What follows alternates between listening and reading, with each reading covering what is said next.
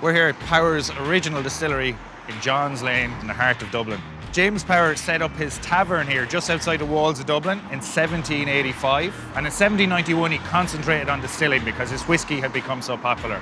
From 1791 until 1976, on this site they made Power's whiskey.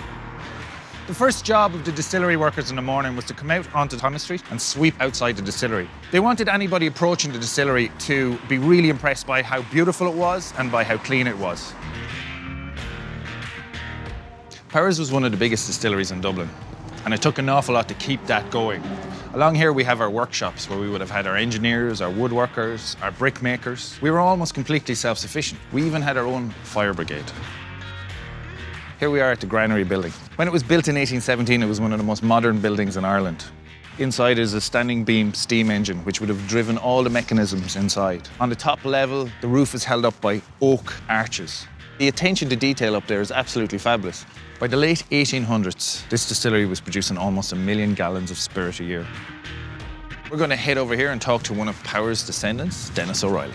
Hey, Dennis. Hey, Michael. Good to see you. And you. Thanks for coming down to see us. Pleasure. So tell me a little bit more about your family's connection. So, my great-grandfather married Fanny Power, and from that, generations of our family have worked here. Dad was the sole person in Powers who travelled the world selling the product. Like what I do now. He was on a plane, what I remember growing up, all the time. He had this passport which was stamped to death. You know, it was like a book. Uncle Joe was in charge of the bottling, and Uncle Frank ended up being the chairman.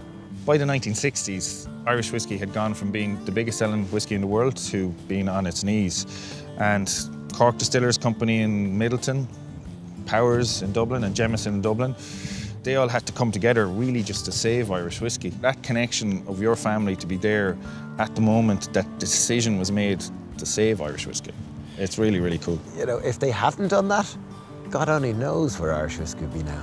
When we were down in the archive in Middleton and we were looking at the documents that were around at the formation of Irish distillers, I remember just being really impressed by all the names on it. And then when you came over and you started looking at it, tell us about how you felt. I felt proud, number one. Felt slightly emotional because I saw Uncle Frank as the chairman, Uncle Joe, and most of all, Reggie, my dad, as the signatories. These are the old stills here in John's Lane. Originally, we would have been sitting inside. There was originally 5 stills here. 2 stills at the back are what they call offset stills, so the swan neck is off to the side. This was very deliberate. It was one of the things that contributed to the flavour profile of Powers, and they were very meticulous about how they constructed their stills. The bricks around the stills, actually, they would have popped, broken quite regularly, expanding and contracting all the time. That's why we had brickworkers on site. It's just fascinating looking at the old machinery. Even 43 years ago, what was being done here was really innovative. The anthracite would have been shoveled into this bin here, and with these levers, you could control how much anthracite was being brought into the fire underneath the stills. It meant that you had total control over your distillation process. This was very, very unique to Powers, and it just meant and ensured how much of an attention, again, to detail they had, not just about their machinery, but about their spirit. That detail, isn't it amazing? It's absolutely stunning. Can you tell us a little bit about the connection between the Powers family and the staff?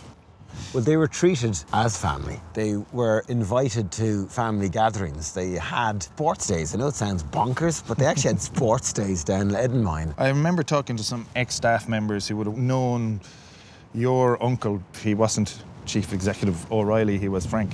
It wasn't, sir. It wasn't. It was just a togetherness. It was pretty special, I'd say, to work here. And you felt fairly much part of the family. What's it like walking around the distillery? Pretty damn cool, you know? You're thinking of all the rallies that were here and all the generations of them, having been part of what Powers is and what it became, you know? Yeah. It's just pretty cool, to say the least.